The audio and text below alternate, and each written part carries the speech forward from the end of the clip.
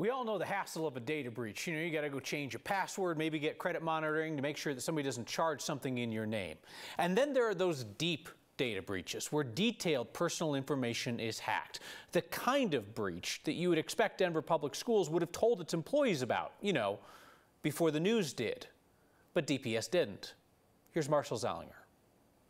I'm very disappointed that DPS did not reach out to all employees as soon as this happened to protect us and show that they value us. High school math teacher Liz Fant found out about the DPS data breach from the news.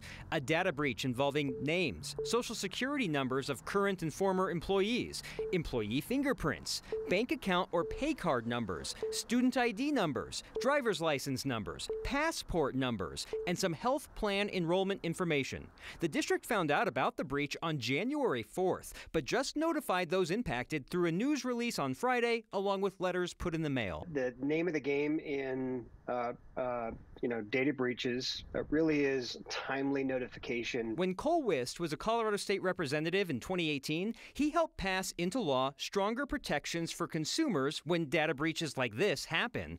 That law requires people be notified not later than 30 days after the breach is discovered, with exceptions for the needs of law enforcement and understanding the scope of the breach. There's no reason why there couldn't have been a prompt notification while DPS was investigating the scope of the damage that was done. In a statement, DPS says it complied with all applicable laws in responding to this incident, saying it completed its review on February 8th and sent letters in the mail within 21 days. If February 8th everything was complete, they should have sent out an email February 8th. The district also pointed me to this notification it sent to staff in mid-January, requiring employees to reset their passwords because of, quote, suspicious activity detected on the district's computer network. I would have assumed from that maybe some of my school information or stuff related to me as a teacher is out there, which is I'm not really worried about. There was no mention of any of our personal information being compromised.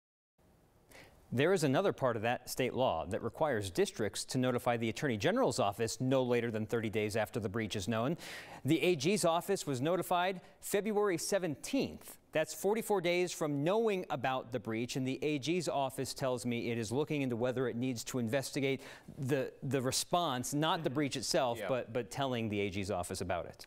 I mean, some of this information was not exactly fresh. How long is DPS holding on to personal information?